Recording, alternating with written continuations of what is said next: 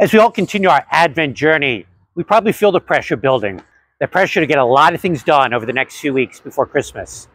We also need to feel the pressure on the inside to make more room in my heart. Because we often forget that our hearts are only so big. And if my heart is filled with love of material things or money or myself, all those things that can kind of become like that junk, cluttering it up, we don't leave any room for Jesus. And Advent is time to do a little spiritual house cleaning, to clean out the basement, so to speak, and get rid of all that stuff in my heart that's not leaving room for God. Now, it's easy to overlook that because there's so much to do on the outside. But do I take the time and the energy to do the work on the inside? To get rid of that anger in my heart, to get rid of that self-centeredness, that pride, to get rid of that judgment or that prejudice, those things I know deep down that are taking up room that belongs to God. That's the real preparation I should be doing during the season of Advent.